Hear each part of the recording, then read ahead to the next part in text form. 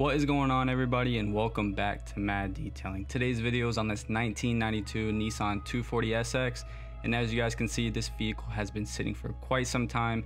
The entire vehicle is covered in a nice layer of dirt, algae, and mold. This car is actually a hidden gem.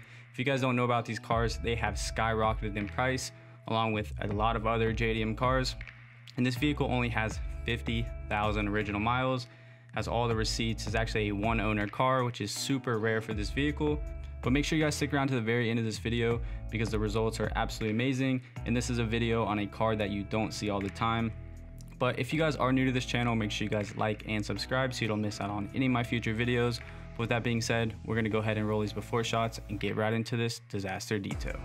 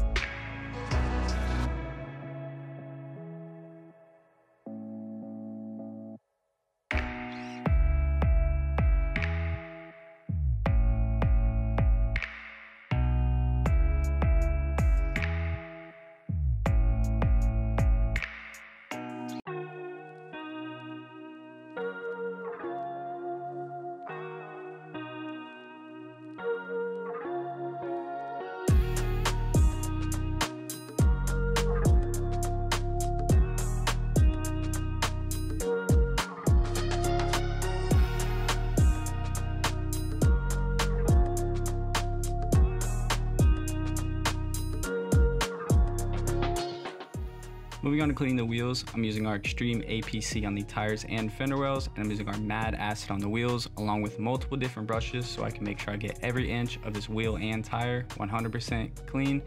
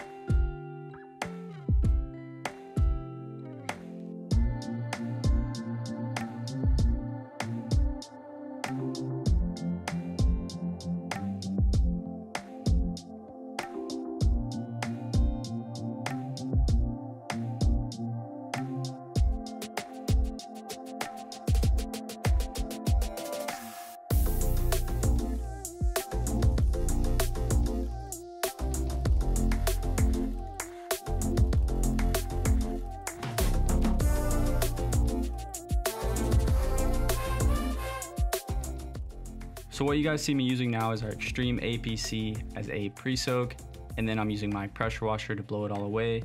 I get tons of comments of people saying, why are you using the degreaser? You don't have to, you can just use the pressure washer alone. And that is 100% not the truth.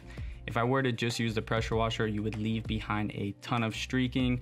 So that is why I always use our Extreme APC diluted 10:1 on paint that is covered in mold, algae, or mud.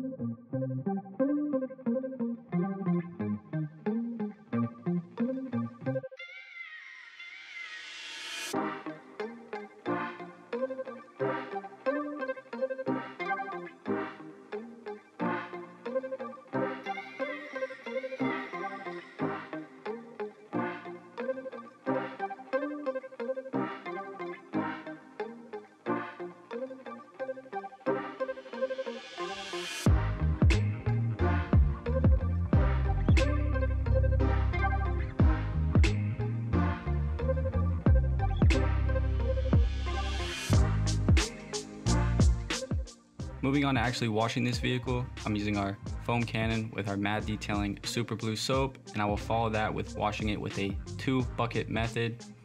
So moving on to actually washing this vehicle, I'm now using our foam cannon with our M.A.D detailing super blue soap, and I'm actually going...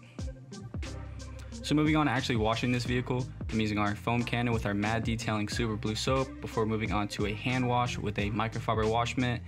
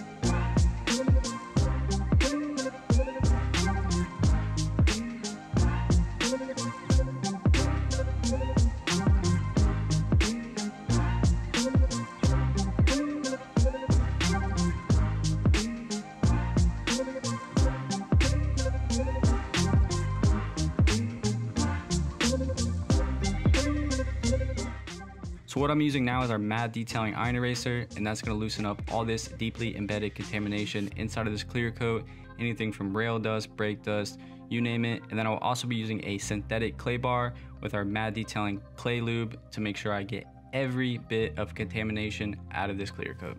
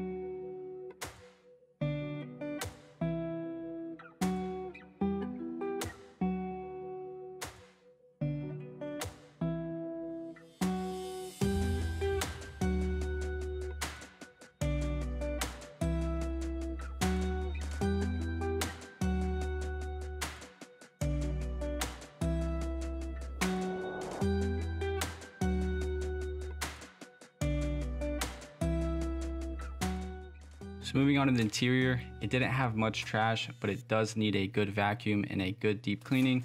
So what we're doing now is giving the carpet a nice pre-vacuum to get the carpet ready for the carpet extraction later on in the video.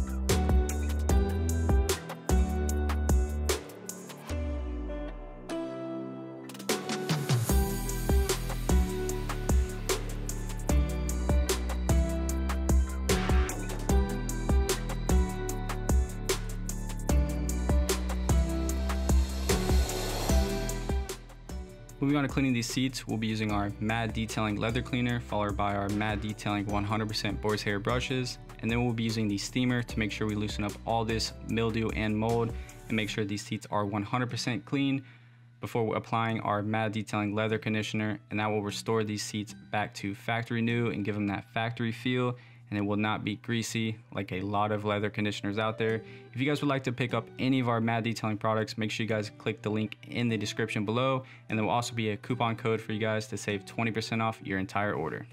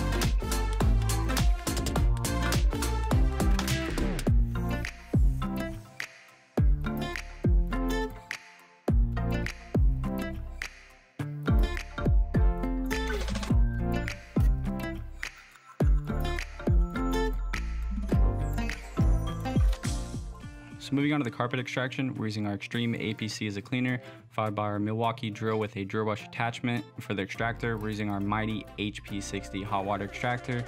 And normally I pull the carpet out of every single vehicle. You guys know that, but for this vehicle we didn't, and that's because we actually drove 4 hours away to detail these vehicles, and the environment that we were working on, it was constantly raining. There was this tree above us that was just throwing down trees, it was throwing down leaves left and right. And also the second day we were here, the transformer blew out and the whole entire neighborhood did not have power. And it was just honestly a nightmare. Anything that could go wrong went wrong, but I was super happy on both these vehicles and how they turned out, and the owner was absolutely thrilled. So that's all that matters.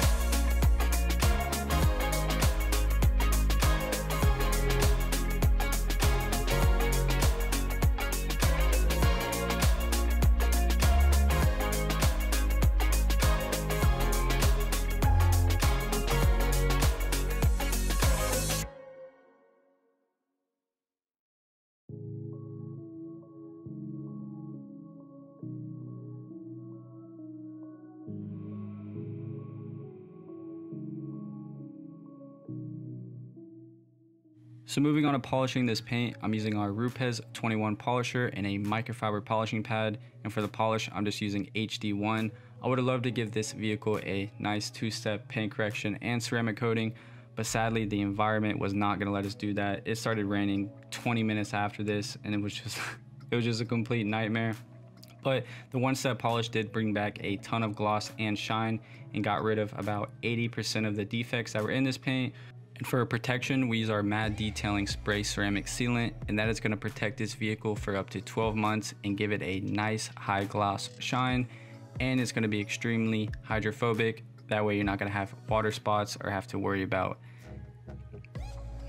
And also we use our M.A.D detailing spray ceramic sealant, and that is going to protect this vehicle for up to 12 months. It's going to be extremely hydrophobic. And also we use our M.A.D detailing spray ceramic sealant to give this vehicle a nice layer of protectant. And to seal this paint, we used our M.A.D detailing spray ceramic sealant, and that is going to protect this vehicle for up to 12 months, leave it extremely hydrophobic, and it's going to make it way easier to maintain.